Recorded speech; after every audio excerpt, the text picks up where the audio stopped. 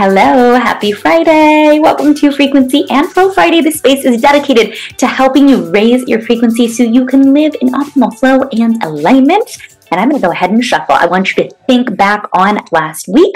You would have had the new moon to set new intentions. I know I did. I launched a retreat for April 2025. I'll tell you more about that in a minute. And now coming this next weekend, we have a first quarter moon, which is about action. So think about last week, the intentions you set. This past week, the energies would have been building. And now we're first quarter moon this week, which is taking action. So what action can you take? And then you can choose position 1, 2, or 3. I know we are taking big action over here around launching the Chi Alchemy Retreat in April of 2025. It went out to members first. And if you are interested in joining Chi Alchemy, you can check out the page that is linked here. You can also reach out. We are doing a special early bird discount. So if you are interested in that, then reach out. Say hello. Let's talk about it and let's get you there. It's going to be an amazing retreat. Space is limited. Beds are selling. And I couldn't be more delighted. If you're choosing position number 1, how can you raise your frequency in taking action? The card you get is Helpful People and Travel.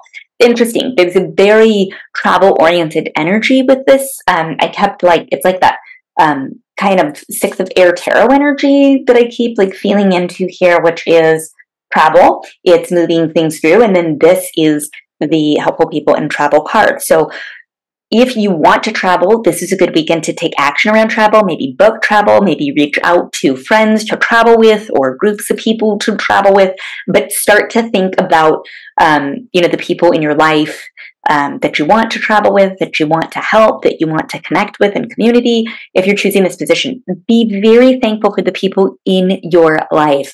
Give gratitude, give appreciation, take some action around that, send thank you notes. But if you're choosing this position, raise your frequency by appreciating what you have, thinking about where you want to go. Maybe you want to do a travel wish list or something, but Helpful People and Travel. I would also take action by when you walk in through your front door to the immediate right is this area, Travel and Helpful People, Sector 6 in the Bagua map.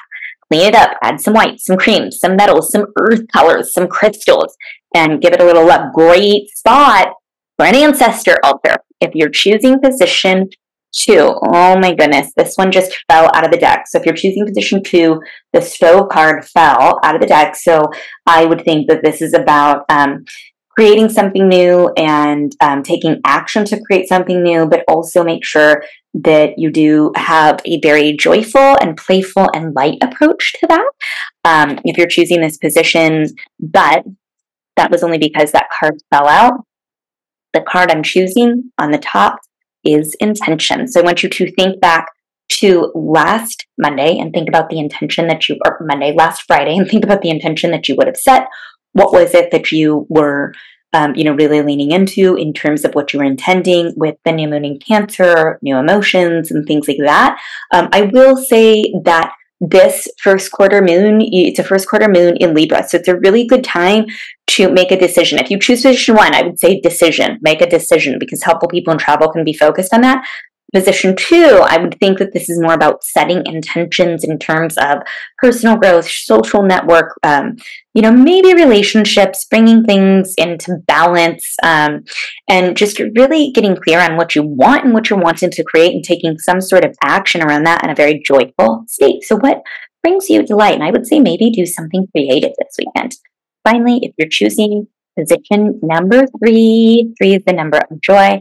I'm actually shuffling 3 times, and then I'm going to go to the middle of the deck. If you are choosing position 3, I think that it is a really wonderful weekend to journal, identify areas that need balance with the Libra in order for you to bring your I am to life.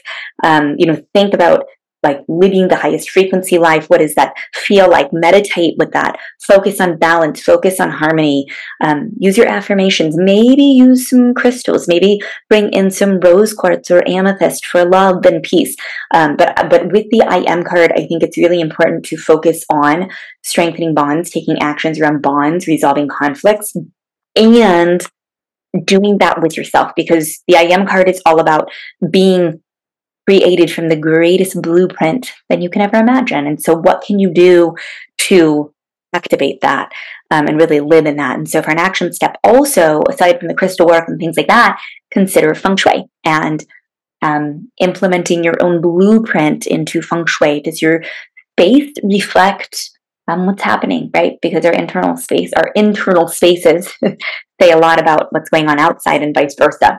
So can they reflect one another? I'm sending you love, love, love. If you're interested in She Alchemy, the beds are going quick. Reach out. I'm sending you an abundance of actionable energy for this first quarter moon. Bye. Ciao, ciao.